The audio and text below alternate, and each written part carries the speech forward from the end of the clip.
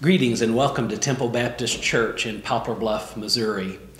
I must make a confession to you today. I was taking care of my visitors, my children from out of town a couple weekends ago. My wife was also out of town, and so I was trying to do some cooking along that time. Kind of a challenge for me. One of the reasons is I needed to put something in the oven. It was supposed to cook for a certain temperature for about 20 minutes and then a different temperature for about 45 minutes. Unfortunately, I don't know how to work the timer on our oven. It's a little smarter than I am. But not to be outdone, I do know how to work the stopwatch on my iPhone, the stopwatch. It gives us seconds. It gives us even beyond that, and then it gives us minutes. And so I would set the timer.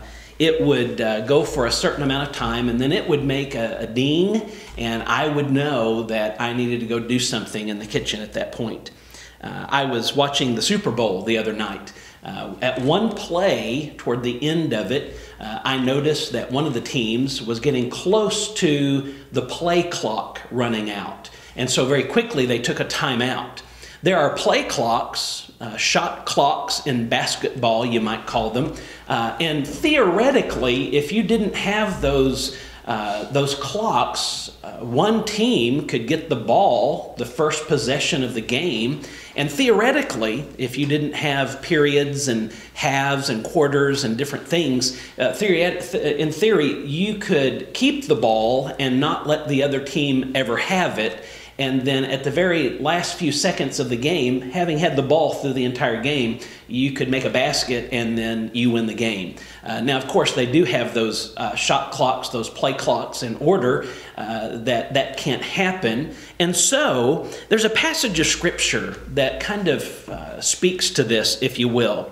In Romans chapter 13, the Bible says this, "And do this, knowing the time, that it is high time to awake out of our sleep, for now our salvation is nearer than when we first believed. The night is far spent, the day is at hand." The day is near. There's a phrase there that says, now it is high time. That phrase, an old idiom, if you will, that phrase literally means that it's time to do something. In fact, it's past time.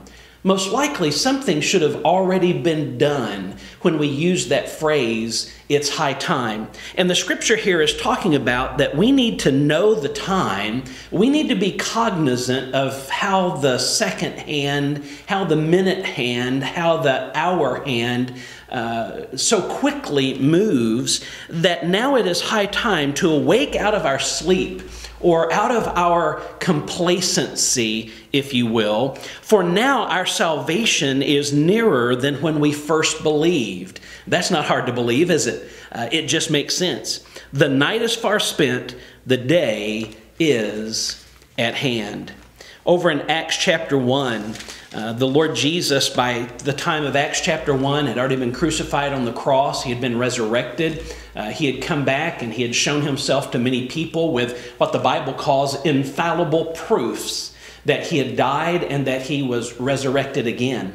He was gathered there with his disciples one day, and the Bible says he was taken up into heaven. And his disciples were looking up and they were amazed at the fact that Jesus had risen into heaven, and God had given them a job to do after Jesus was raised into heaven. And listen to what the Bible says there. "Men of Galilee, why do you stand gazing up into heaven? This same Jesus who was taken up from you into heaven will so come in like manner as you saw him go into heaven." One of these days, the Lord is going to come again. He's going to gather his church. There will be a time, and then there will be the end of time, and nothing we can do can stop that day.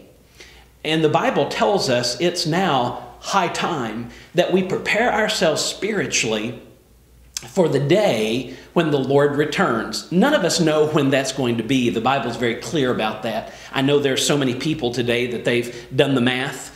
They've searched the scriptures, and many of them think they know, but the Bible's very clear. Even Jesus says, no one knows the day or the hour. That's in God's hands. That's in the Father's hands. And so we don't know when it is.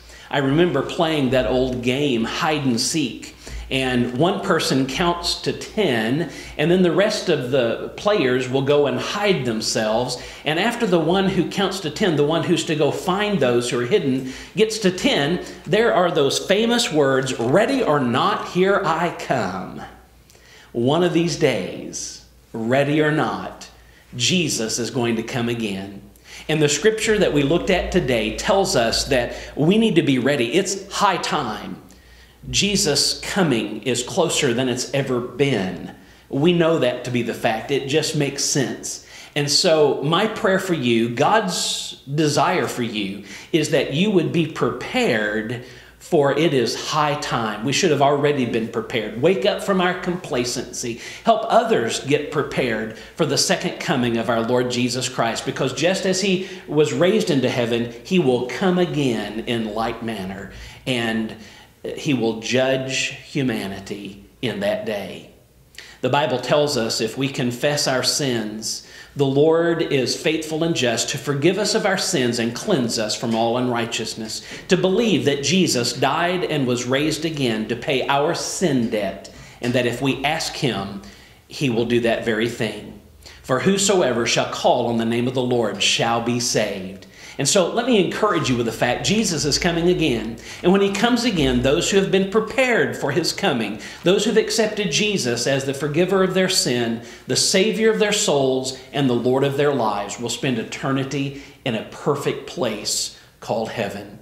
Would you prepare yourself today by asking the Lord to forgive you, believing that Jesus died and rose again? And if you'll pray it, he'll do it. God bless you today. Hope you have a most blessed day. Father, thank you. Thank you for giving us this encouragement that a better day is ahead. And Lord, may we be prepared for the coming of Jesus Christ again. Lord, one day time will be no more. We'll be ushered into eternity. And for those who are prepared in Jesus, we'll spend eternity in your presence, in a place with no tears, no sorrow, no pain, no sickness, and no death. Oh, what a day that will be. Thank you for that promise. In Jesus' name, amen. God bless.